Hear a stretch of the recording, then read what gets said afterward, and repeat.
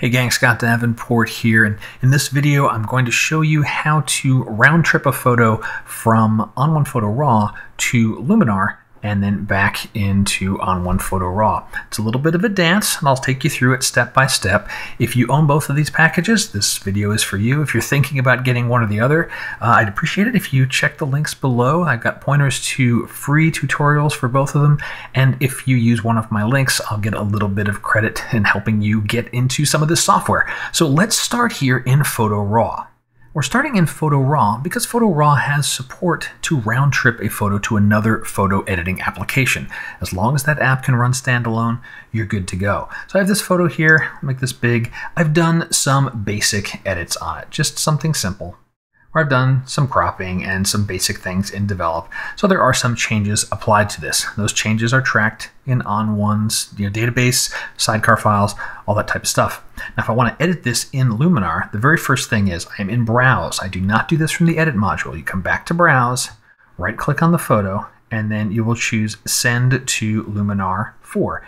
If you don't see this option, it's the very first time you're sending something to Luminar from ON1, choose Send to Other Application. You'll get a pop-up, and you just navigate to wherever Luminar is installed on your computer, pick that, and then Photo RAW will remember it. So I'll choose Send to Luminar 4.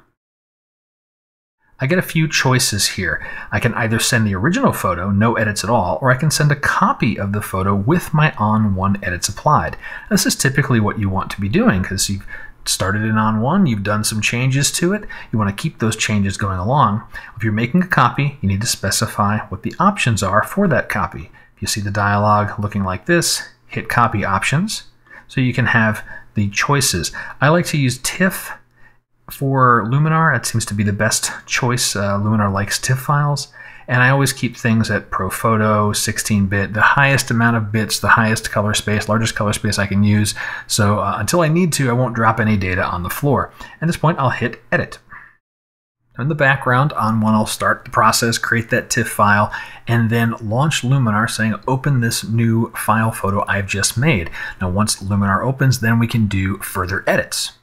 Once the file is prepared, we land in Luminar. We can see the changes that I had in ON1 are still here. The photo looks exactly the same. It's just now in a TIFF format. Short sidebar on what's going on with Luminar. Now, Luminar can run standalone, as we know. From ON1, when it gets launched in, flip over to the library mode just really quick. You'll see this single image edits. So Luminar can open up a photo as a single image edit. It's like a special editing mode where you're not really adding something to a Luminar catalog, you're just using Luminar to edit it. I have a separate video on what that's all about. You can check it out. I'll make sure there's a link below if you're interested in that. This becomes important because, as you'll see, when we get to the stage of finishing Luminar edits, we need to save those somehow outside of Luminar. We'll get there. Let's get back into Edit. And let's just do some basic things here, just so we know we've done something. Let's add a little bit of structure. We'll go into the creative area. Let's go ahead and add sun rays. That'll be an obvious something that we've done. Let's say place the sun. We'll probably place it, kind of just outside the window there. We can see some beams coming in. Maybe something. Probably want less penetration, so it's hiding behind that wall. We'll increase the sun rays. So, okay, we see some basic change there. Tell you what, even so we can make sure we see stuff, we'll add a little mystical feel to it. It'll brighten and a little bit of glow to those highlights. Say, okay, so I've finished my edits in Luminar. I want to now be done with this photo and go back to Photo RAW. Well, if you've worked with plugins before, right now you'd be looking for a save button or an apply button, and you're like, there's nothing here, right? I've got nothing up in my toolbars for saving, applying. I'm in this single image edit mode of Luminar. What do I do?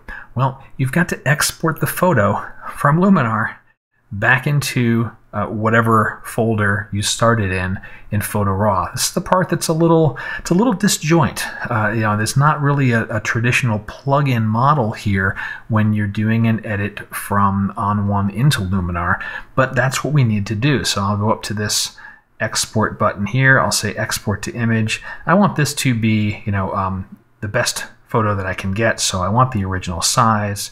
I want my highest color space. I want this to be a TIFF. all of my uncompressed things. And the last thing I have to do is choose the directory, the folder where I want this to go. I'll hit save and it'll send it back out there. I'll let this do its thing, and then when we get back into Photo RAW, we'll see what we have at the end. Luminar's finished its export, and now I'm back in Photo RAW, taking a look at, I still have the same RAW file on the screen here. Let's press the G key and see what we have. Okay, we got 3 photos here. All right, what's going on? Well, let's review what we've done so far.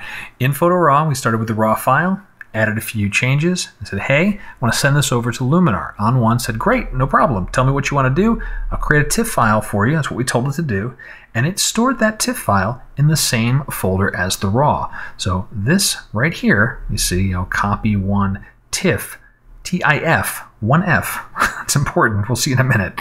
That's the copy that ON1 made for us. Then we got over into Luminar, and we did some changes and then exported the changes into a third file. That is this one here, TIFF. So that's how Luminar names TIFF files with both Fs. So what we have is we have the RAW file, the TIFF file that ON1 created for us, and these two will be identical. All we did was take this RAW file and export it to a TIFF. It happens to be sitting in the same folder.